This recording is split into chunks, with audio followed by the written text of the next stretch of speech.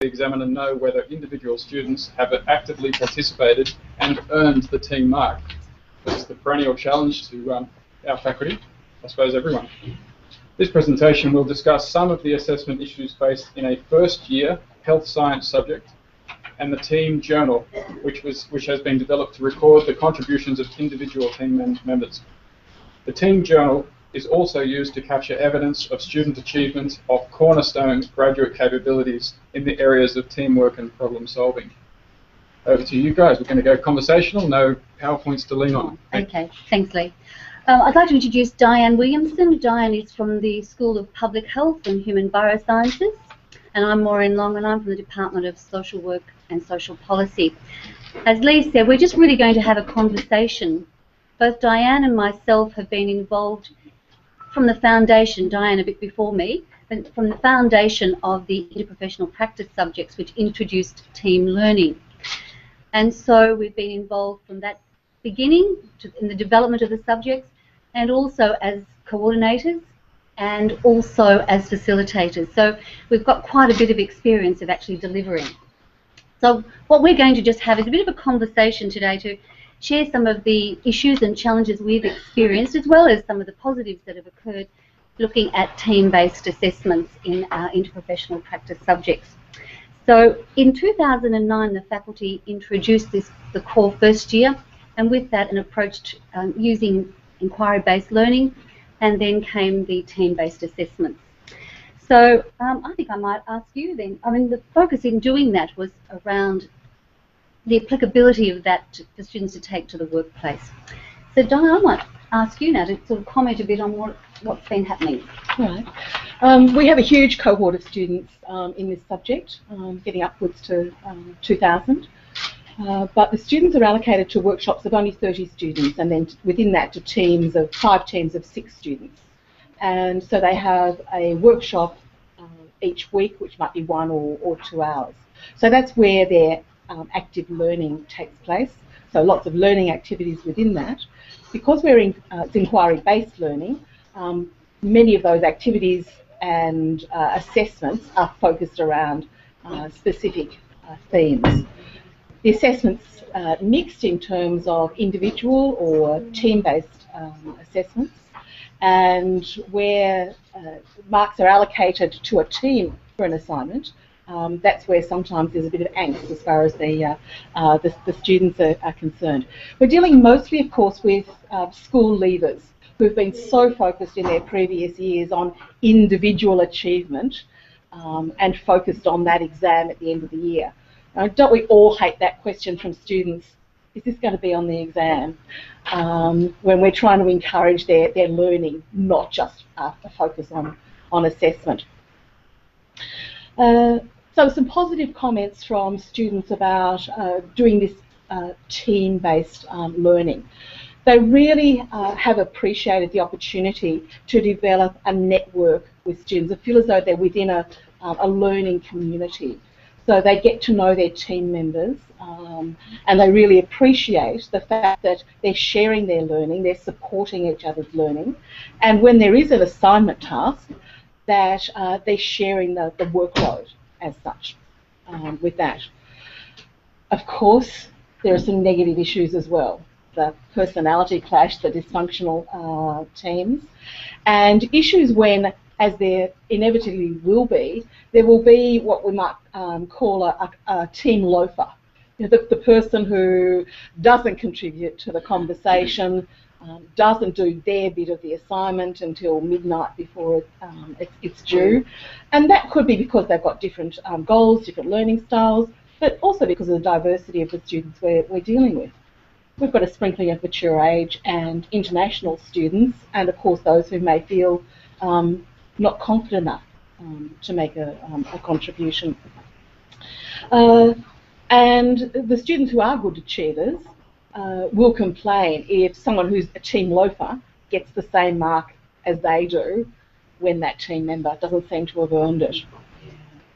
But what about from the facilitator perspective? What issues have we faced with that? I think from the facilitator perspective they're somewhat similar, Di, in terms of what facilitators get concerned about.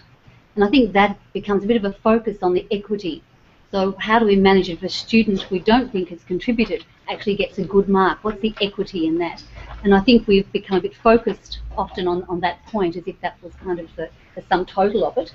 I think facilitators have certainly benefited, and I can see that students benefit from the things that you've identified in terms of relationships and student learning in a collective, and moving a bit away from the sort of focus on the individual. But I think that people too get concerned that, well, what's that doing for students if they feel they can get a bit of an easy ride and still get an okay mark? And then what does it feel like then? Facilitators feel concerned for those students who are very focused on trying to transfer or to get really top marks. What does it mean to them if they're hanging around with someone who's not contributing? So what about some of the strategies that we've used to try and measure this? Okay, so we've tried quite a few things over the years, and I just want to talk about two of the, I think, what we've found to be the most successful strategies. And one of those has been a team learning agreement, which we do in a structured way. So there are a variety of things that we ask the teams at the beginning of the semester to have a conversation around what level of achievement are they striving for, how are they going to work together, how and when are they going to communicate with each other outside workshops, how are they going to split the various assessment tasks, what are they going to do if there is someone who's not contributing, and so on. So right at the beginning of the semester, they develop that team learning agreement, and then after they've completed their first team task, we get them to do a reflective exercise where they review their team effectiveness, and also we ask them to do an individual reflection on how well they are actually contributing and enhancing or holding back the team, and to review their team learning agreement about a third of the way through this semester. So that seems to be a good way of focusing. The other thing that we've been using is what we call a team journal. So this is a bit like, has a section for each student where they write a weekly diary entry explaining what they have done to contribute to the team functioning, but also contributing towards the task or the product that they're achieving at the end of that several weeks. So through this, we're trying to get the students to be self-reflective and to realise that they're developing skills in teamwork, in problem-based, problem solving and inquiry research. So trying to get them away from just focusing on they're doing this as an assessment task. We also ask the team to allocate a percentage contribution for each team member so that the process is transparent as far as the facilitator is concerned. But there's some things that have worked. Let's be honest and share some things that haven't been so successful. There have been a couple of attempts along the way that haven't proven to be quite so successful. One was where students had the opportunity to write a comment about another student, and that we couldn't access the comments that they were writing, and not all operated from a perspective of diplomacy in writing those comments. So some of those were perhaps not written in a spirit of collegiality, and so and as well we couldn't access them, so that wasn't very helpful. Another attempt was applying a mathematical formula to determine how much people had contributed. That proved an incredibly arduous task. So if you had 30 students and you were applying this mathematical formula and then you were adjusting marks accordingly, it was really the sum total of your marking contribution for the whole year. It took that long. So they were two of the things that didn't really work quite as well, but we've moved on since then, haven't we? And in fact, one of the other things that's changed is that in the beginning we had a large volume of team assessments. We've moved away from that now, and we only have 20% of these core subjects are actually have team-based assessments. So we've moved. So we've actually flipped it, because in the beginning, 80% of the marks were based on team activities. Now it's 80% of marks based on individual activities. That's right. Okay. So I guess what we're trying to do with this, both inquiry-based learning and this focus on team activities, is to build those students' generic skills in parallel with them building the subject content knowledge. Okay, so probably in conclusion, have you got a final comment? That was my conclusion. Oh, sorry. What's your conclusion? I was so busy focusing on my own, sorry. Look, I suppose one of the things I've thought along the way is that we want to move a bit away from that sort of worrying whether, how much is being equitable. Yeah. Because I think in the workplace we want, in preparing students for a complex workplace, we want them to understand the world isn't always quite as fair as we might like, and that our colleagues may work to differential levels too. And I think that what we want to be able to do is focus our students on developing their professional selves.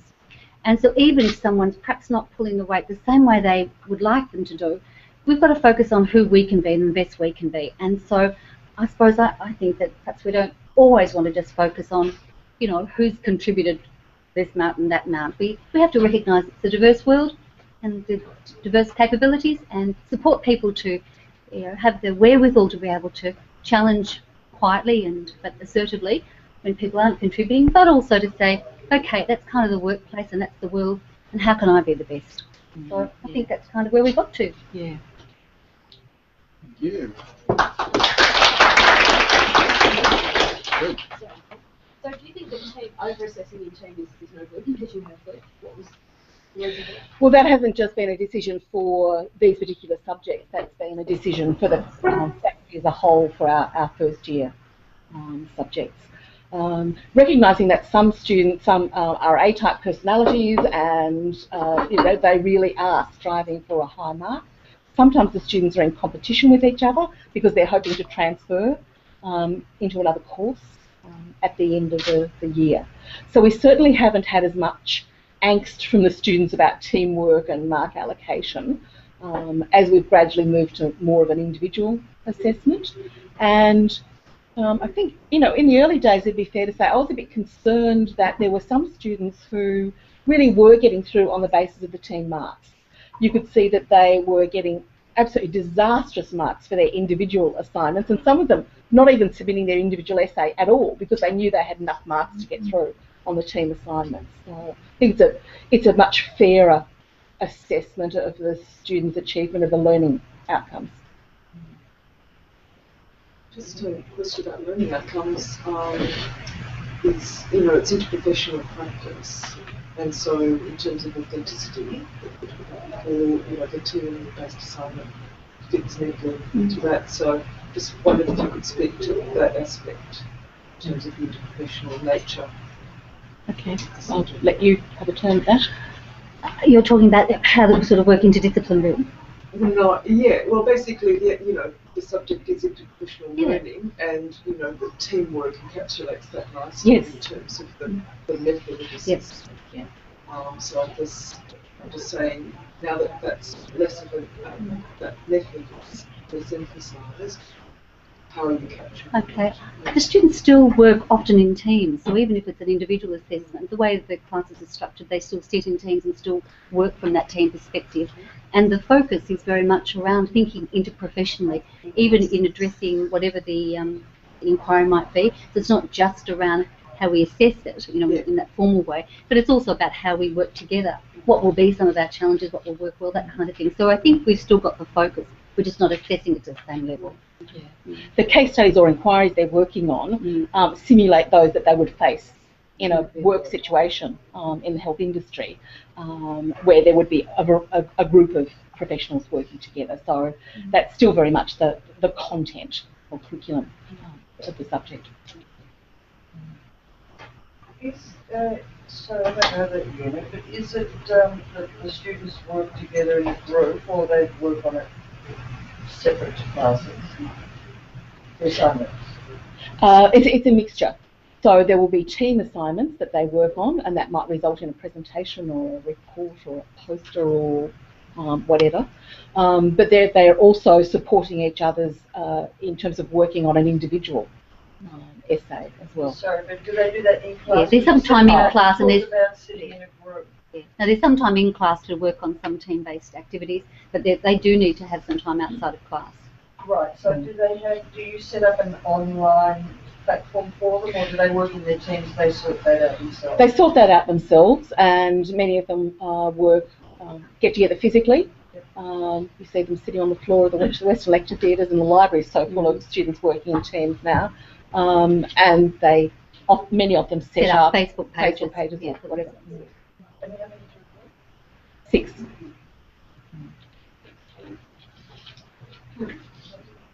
Thanks for that. Just interested in the peer assessment of contribution because, you know, it's been a pretty mixed area in the faculty. And I know we've got some staff who believe very strongly that we should have an automated form of peer review because it's more standardised, particularly across a large number of students. So I was interested to hear what you were doing, which that's probably a little bit more what I do on my own subjects, but they're much smaller in terms of numbers. So I'm just interested in how that's working with students. Are they comfortable that sort of thing you're doing for assessment of peer contribution is kind of breaking things a bit more, or do you think there's still some bumpy parts to that way of doing it? For me as a workshop facilitator,